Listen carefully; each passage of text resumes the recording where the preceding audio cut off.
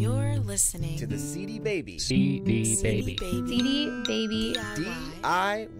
Musician Podcast.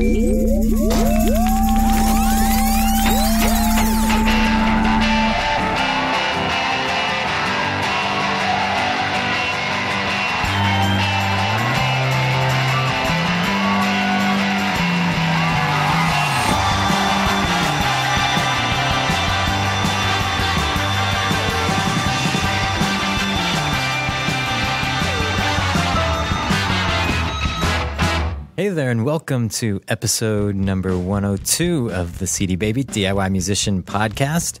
My name is Kevin Bruner, your host for the show, and on this episode, you're going to hear from Bryan Calhoun from SoundExchange. SoundExchange is a performing rights organization, which means they often get lumped in with other PROs like ASCAP, BMI, and SESAC. But it's important to note that SoundExchange is completely different when it comes to the type of performance royalties they are collecting for artists and musicians. If you want to maximize your income in the new music economy, which is relying more and more on streaming services like Pandora, then you'll want to take note of all the details in this podcast and be sure you understand what service SoundExchange offers to artists and musicians. So let's get to my interview with Bryan.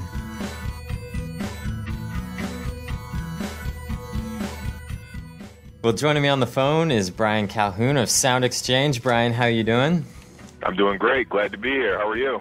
I'm doing well. It's good to get you on the podcast because SoundExchange is one of those companies that had communication with for years here at CD Baby and, letting artists know that there could possibly be some money for them. But it's been surprising to see how many artists are still confused about what SoundExchange is, what you guys do, and why they should be involved with what you're doing in the first place. So to start things off, can you just give us a little bit of your background, what you do there, and a little bit of the history of SoundExchange to set things up? Sure, no problem. So my name is Bryan Calhoun. I'm the Vice President of New Media and External Affairs here at SoundExchange. SoundExchange is a nonprofit performing rights organization, and we collect and distribute royalties from services that stream recordings like satellite radio, internet radio, and cable radio, and we pay those royalties to featured performers and the owners of the sound recordings, who are usually record labels.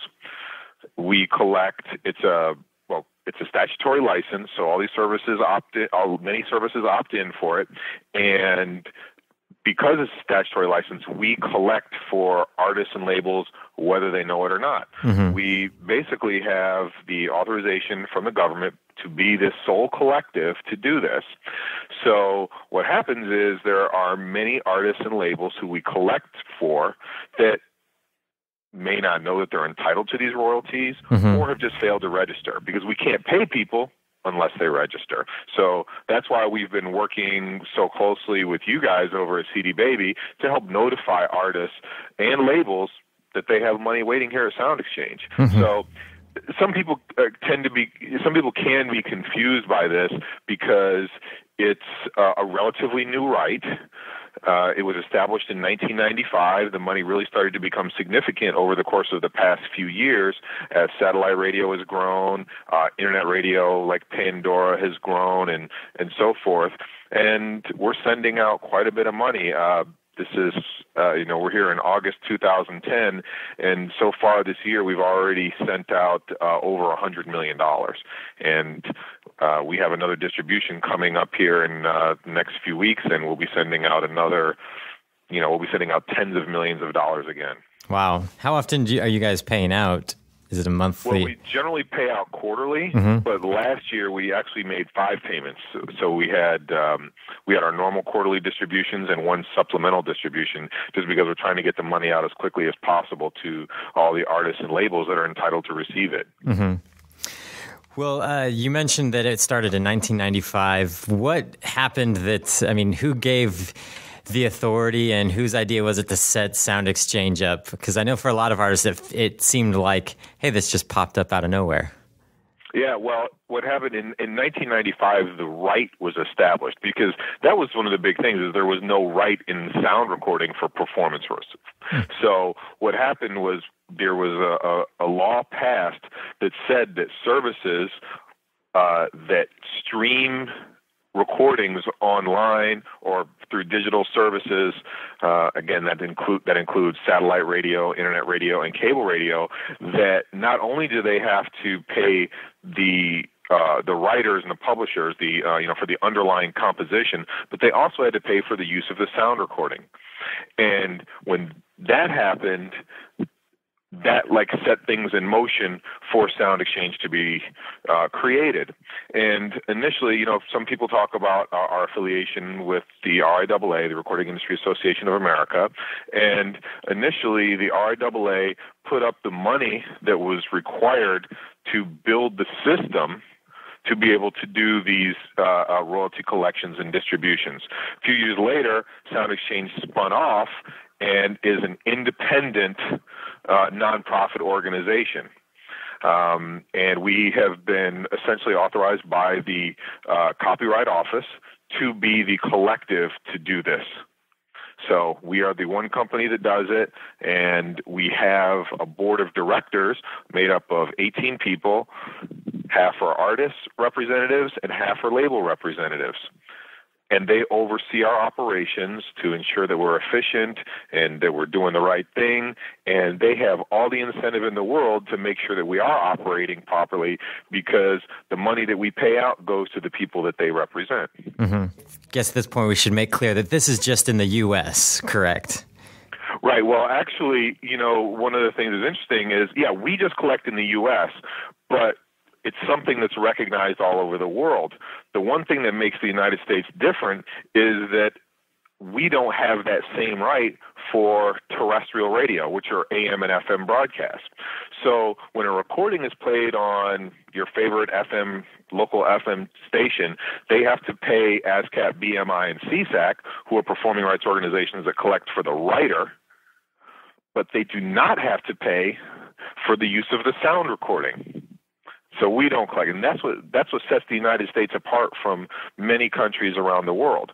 It also leads into something else that we've been working really hard on, is to get the law changed. There's a piece of legislation called the Performance Right Act, which we're actively trying to get passed, that would require AM and FM radio stations to finally start paying for the use of the sound recording.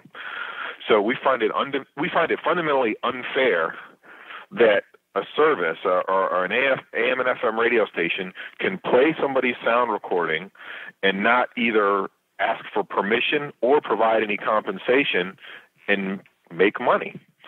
They play recordings, people listen, they sell advertising against those listeners, and keep the money without compensating those who have brought them the listeners in the first place.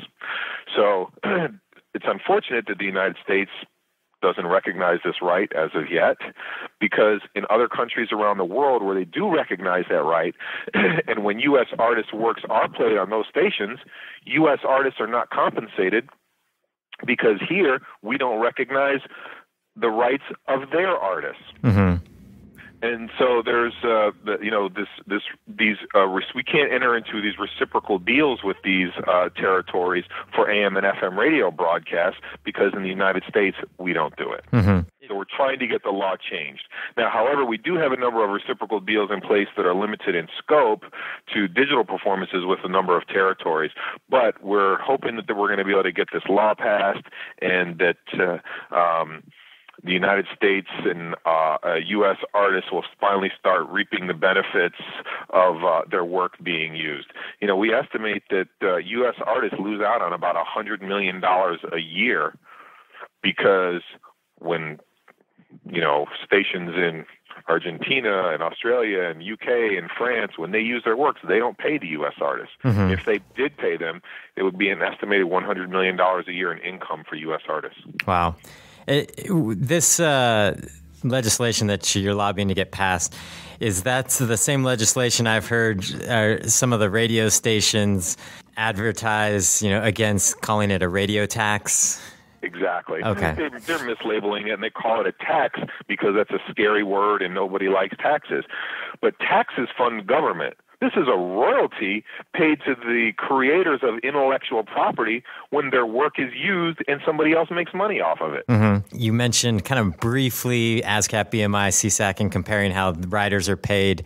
And I think this is where one of the things where artists get really hung up on, especially independent artists who might not have had radio airplay and had traditional airplay and seeing how the money funneled through ASCAP and BMI compared to what you guys are talking about. Can you break that down a little bit more and then kind of give some examples of what you're talking about as far as like an artist benefiting from their recording? Because I think the average indie artist thinks, well, I wrote the song, and so right. Where there's a lot of situations where the artist didn't write the song where they would benefit from this.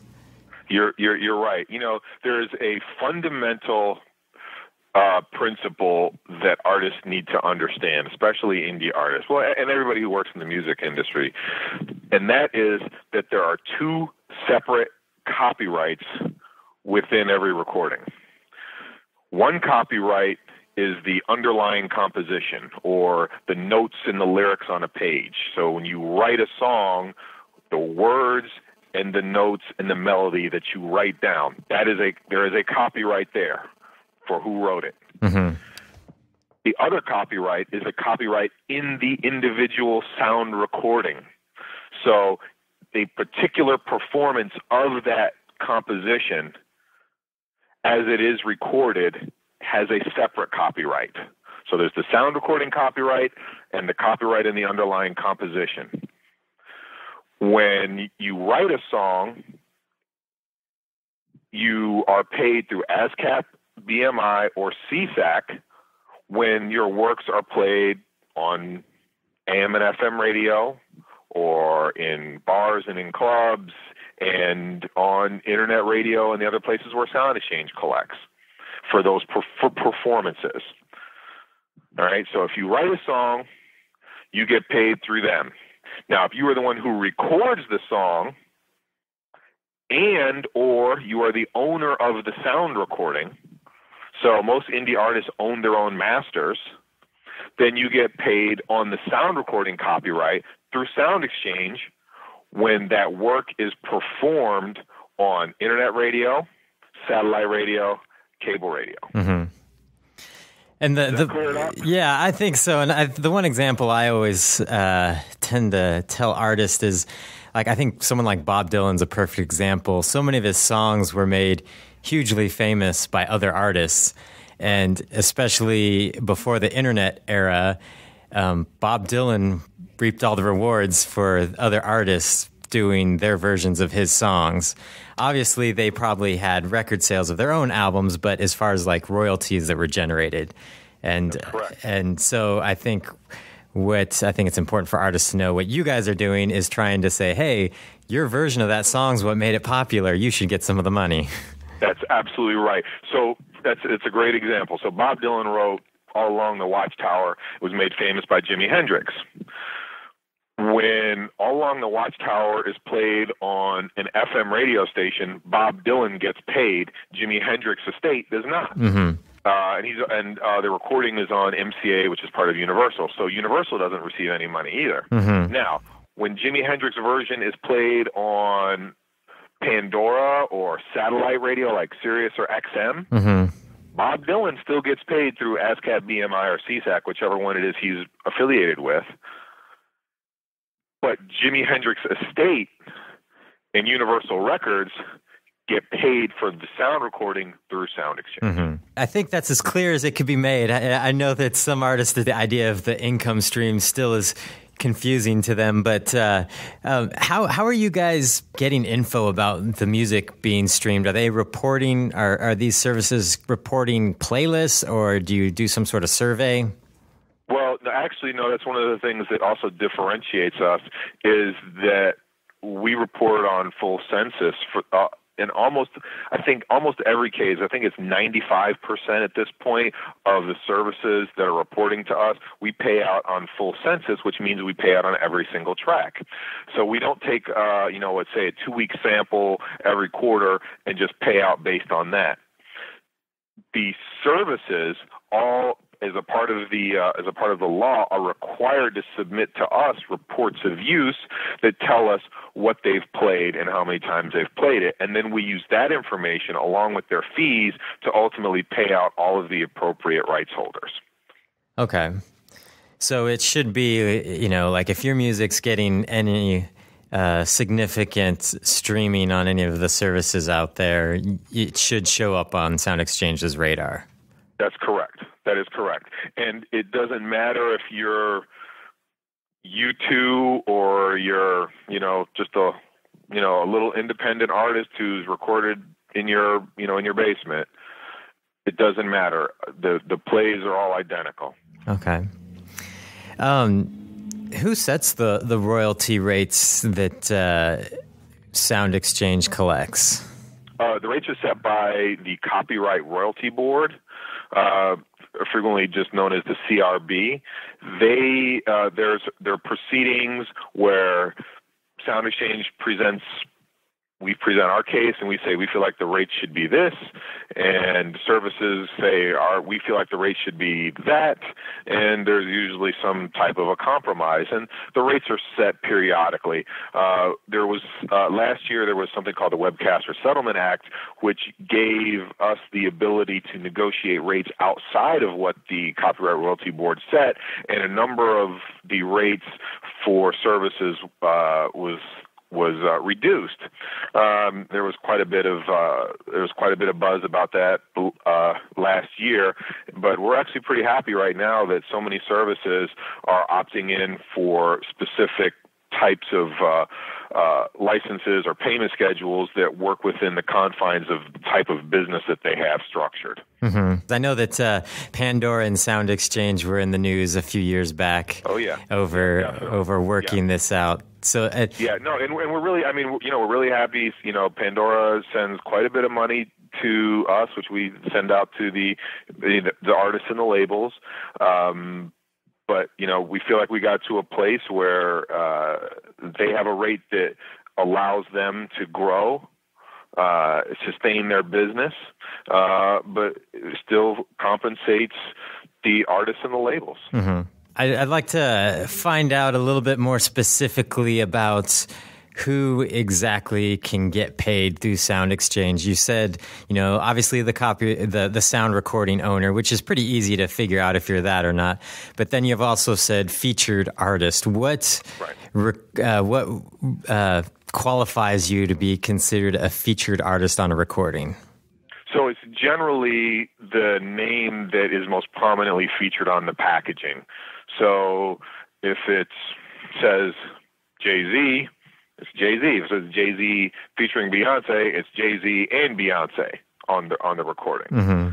And that's the way we get paid. Now, if you're an independent artist and you own your own masters, you're entitled to be paid as the copyright owner and the featured performer. So when you fill out your registration forms with us, you need to fill out both parts of it, both as the featured performer and the sound recording copyright owner. Okay. So is there anyone else that falls under the artist side that gets paid just like the main featured artist? Sure. Well, what we actually do is we also pay, there is a fund which is administered by the unions to pay background musicians and session players as well. Oh, okay. So if, I'm personally a guitar player and I've played on a lot of other people's albums, what would I need to do in order to tap into that if I know a lot of my performances on albums are being streamed? Well, what you would need to do is you can go to our website, mm-hmm. Which is soundexchange.com, and there's a link in there to RA royalties, and you will just follow that and contact them, and they will help you. Now, if you are a member of a band, and say your band there's four of you in the group, you would be entitled to 25%. Mm-hmm. Okay, so that's one thing for people to understand, that if they're a band, they're considered the featured performer, everyone in the band, and that's correct. Okay, that's correct. One of the things that we did too is on our website, you'll see we have some videos. Right at SoundExchange.com, there's a video, and it kind of walks through some of the basics of what we do and how things are split. But we have a number of videos kind of sprinkled throughout the website, and also on our YouTube channel, which is youtube.com/SoundExchange, and it walks you through a number of these things too. So I know it's a whole lot of information, and I suspect people might be rewinding the podcast, and going back. But there's also quite a bit of information there in our videos.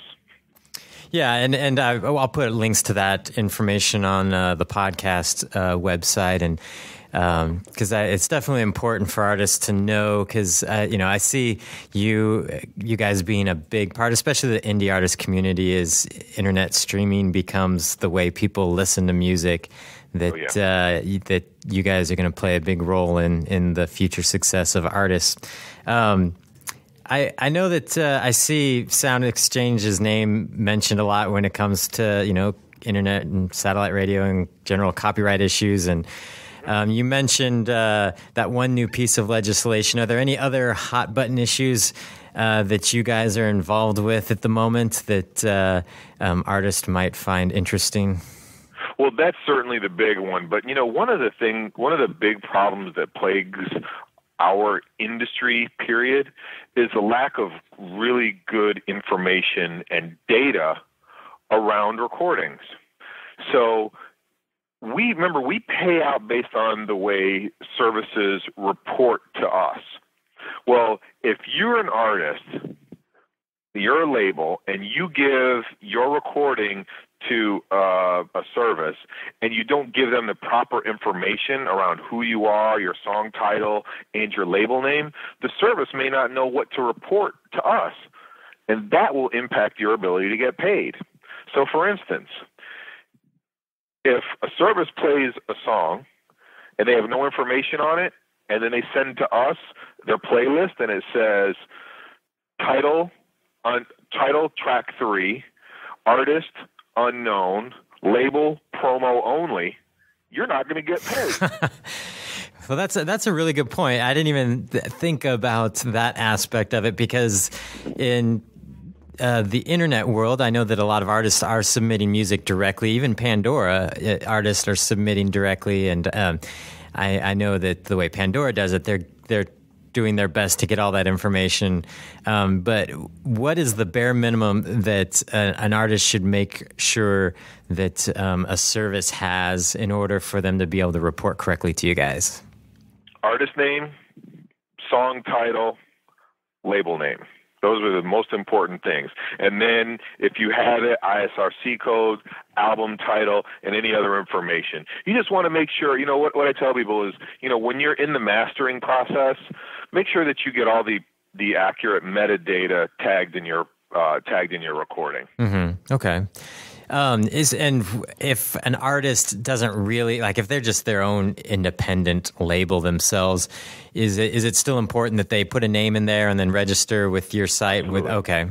Very, very much so. It's pretty exciting that we have some really small independent artists, people that, I've certainly never heard of, who, we see making thousands of dollars a quarter. It's amazing. Mm-hmm. And I don't want to set people's expectations too high falsely, but if you end up getting some of your recordings played significantly on, obviously the bigger services, it can turn out to be quite a bit of money.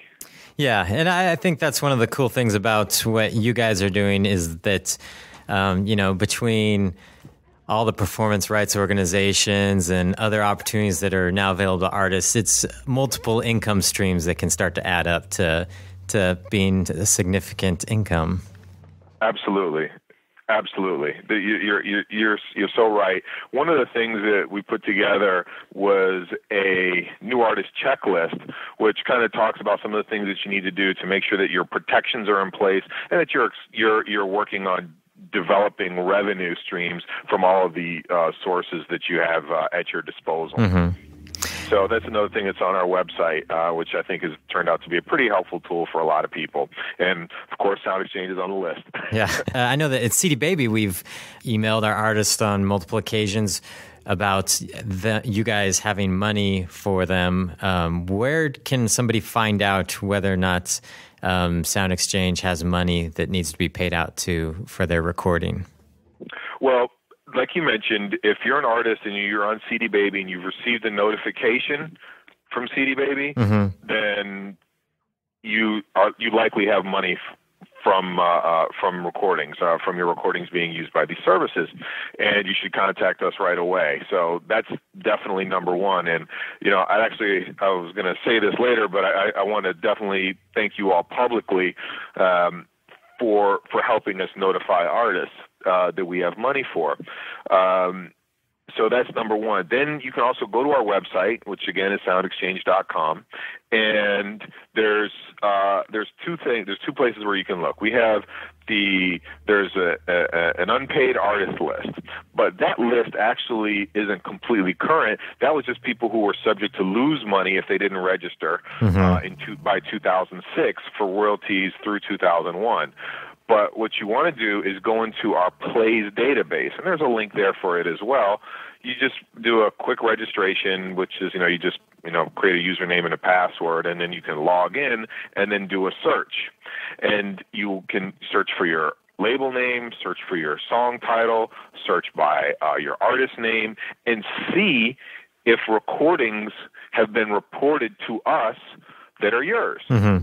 And then you'll want to certainly make sure that if you find some stuff up there, then you'll definitely want to make sure that you get registered. Now, just because the services have reported it doesn't necessarily mean that you've accumulated royalties. You have to accumulate at least $10 worth of royalties in order to be paid. But we always encourage everybody to register. Yeah, and it's important for artists to know that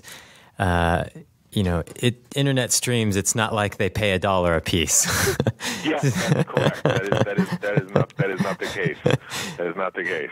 So it does take a little bit of significant streaming in order to start building up some. But with the internet, the ability for people to stream could be endless. It's just up to the artist to generate that demand.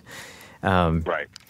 Well, my last question for you is, do you ever see SoundExchange being given the right to collect for traditional broadcast radio here in the U.S.? Well, that is what this Performance Right Act fight is all about. I mean, I am very hopeful that it will pass. We are closer now than we've ever been. This is not something that we have just decided we want to do. This is a fight that's been going on for 80 years. And we are now at a point where the bill has passed out of the judiciary committees on both the House and Senate sides. And we have been sitting at the table talking with the broadcasters about what a deal could look like. So for decades, they were completely stonewalling us and say, there's no way we'll ever do this. Well, now we're at a point where we're actually negotiating. So we're remaining hopeful, but, I would say cautiously optimistic. So it could still be years down the road before anything is finalized. It could be, but again, we are much closer now than we have ever been. Okay. All right. Well, we'll be Stay tuned.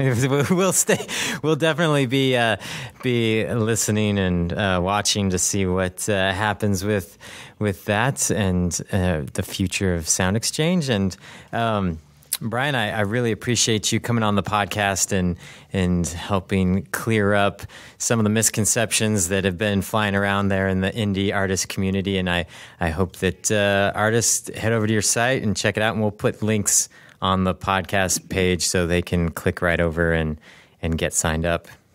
Fantastic. Yeah, and again, the website is soundexchange.com. Our YouTube channel is youtube.com/SoundExchange. You can find us also on Twitter and Facebook at those sites.com/SoundExchange.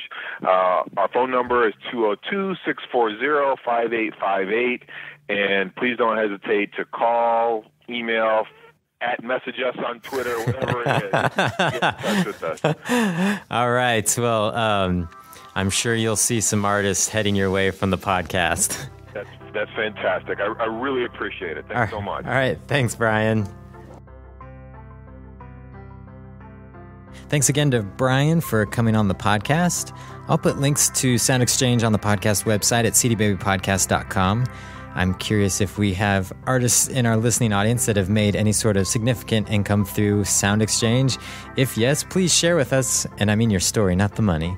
You can call our listener line at 206-426-5683 or email us at info@cdbabypodcast.com.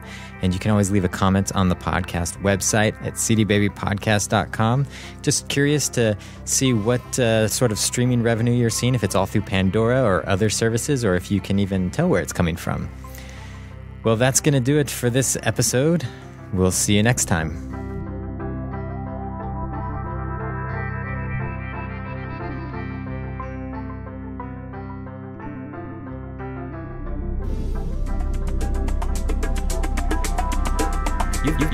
You've been listening to the CD Baby DIY Musician Podcast, broadcasting from Portland, Oregon, USA.